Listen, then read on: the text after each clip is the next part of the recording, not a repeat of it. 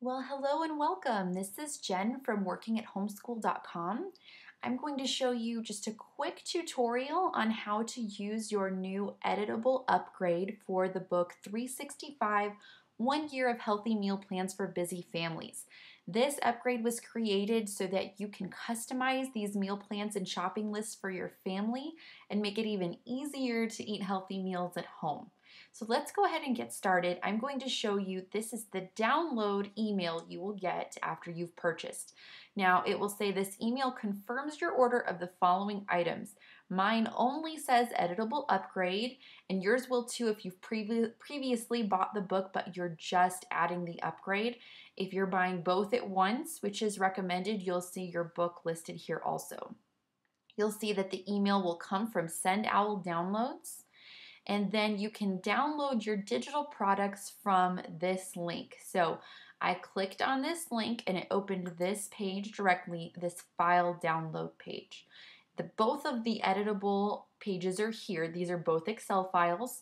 Here's editable Excel 365 meal plans and editable Excel 365 shopping lists. Once you see this page, I go ahead and download all, and then go on my Mac. It opens here at the bottom. And if you ever can't find these, I always recommend opening your Finder window, or in Windows, just search for these files in your computer or checking your downloads. We'll go ahead and start with the meal plan book. And I will show you that there's a number 3 here because I've tested it out several times this morning to make sure it will work for you. Here is the meal plan in an Excel format. Now, this Excel version will not work without the PDF. And what I mean is, if you were to try to purchase this by itself, you need these recipe cards to make this work that are in the PDF version of the book. And you also need the worksheets that help you come up with meal ideas. There's also bonus snack ideas. There's so much in the PDF version that you really need to have. So this may not make sense if you don't have that PDF version. You really need to have that to make this work. And this is really only available to you if you've purchased the PDF. So I'll show you first. I would go ahead and save this as it is. And after I save it, you can see here on the bottom, I get a lot of emails from people saying, Jen, there's only 1 month included. I don't understand. And I just want to show you, if you go to the bottom here, you'll see the tabs for each month of the year. So and my computer's running slow because I've got the camera running right now, so I'm sorry for that. But you can see all of these months on the bottom of the file that you can click on for each month of the year. These meal plans are undated, which means you can use them for years to come if you want. And if ever a time came where one of these links didn't work, I will be updating it, changing the shopping list, and sending a new version to you, so you don't have to worry about that. Since you bought the book, you have lifetime access to any changes that I make. And that makes it even easier, I hope, for you to use this for years to come. These are healthy dinners. All of them do work for the Trim Healthy Mama diet. A lot of them are paleo friendly, so hopefully you get a lot of use out of this meal plan. So now that you've seen these bottom tabs and you've saved it, we can go ahead and open the shopping list down here. And what I've done is I recommend saving it as is, but I went ahead and saved a new version. I chose File and Save As, and I saved it as Jen's version. I recommend that you do the same here because, as you can see, this looks a little bit different than yours will look. I took out the meal for day number 4 and I put leftovers there instead.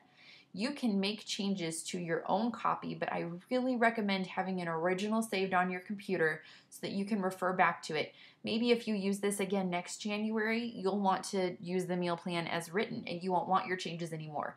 That way you can refer to the original version. Let's go to week 2. And let's say we do not want to do on day 11 burgers and salads. So we'll take that out.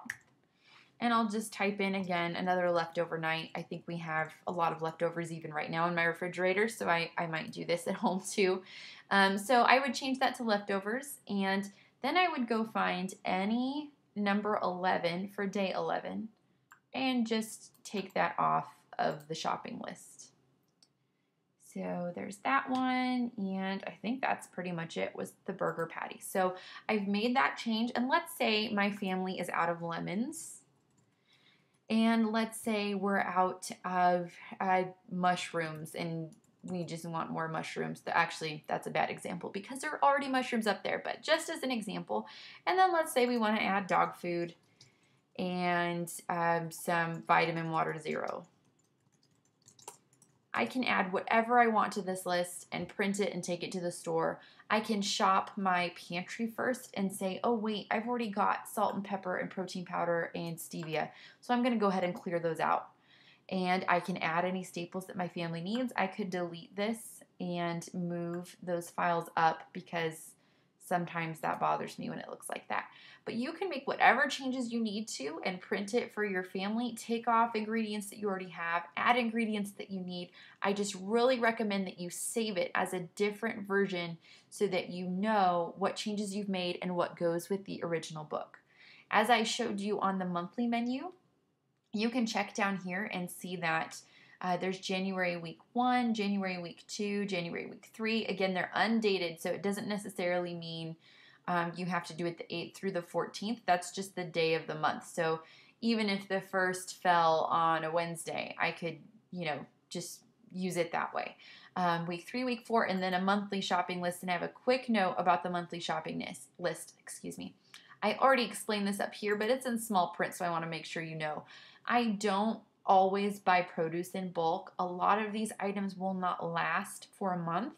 I don't want you to waste any money, so I'm just going to show you. I will buy onions, garlic, red onions, sweet potatoes, and that's usually about it that I buy at Costco from this monthly list. The monthly list is usually most useful to me for meat and fish, frozen foods, some dairy that will last, and these pantry ingredients and staples are really what this monthly list is used for.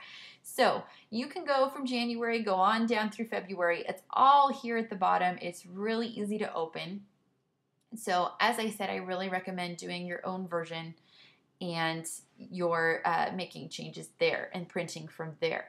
The last thing I want to show you, and I'm sorry I didn't have this ready, is I'm going to go ahead and open Google Sheets here. And who knows what I have on my Google Sheets. I don't know if I have all kinds of weird stuff on there. I guess we'll see. So go to Google Sheets and I would hit File and Open. Now, if you don't have Excel, but you do have a Gmail account, this is a great way to open this. It works really well. I prefer this to numbers. So if you have numbers, I've gotten mixed feedback that it works well on numbers. Some people say it doesn't work at all. So if you don't have Excel, I really recommend getting using Google Sheets with your Gmail account. This is just the same as what I showed you before. Sometimes a few odd things can happen, like this header is taking up a whole lot of room here. But you can see here's the different months along the bottom, the tabs for each month. You can make changes as needed and do the same with the shopping list. A word of caution if you're using Google Sheets, I put a note about this at the beginning of the recording. I would save your regular copy on your computer and edit a different copy. Create a copy especially when you're using Google Sheets, because as you make changes, you don't even need to hit save in Google Sheets. It will save it for you. And the problem with that is, of course, that if you don't have the original copy saved, you're stuck with whatever changes you've made, even if you've made some on accident. So that's it in a nutshell. I hope that helps you navigate this editable version, and I hope to talk to you again soon. Have a great day.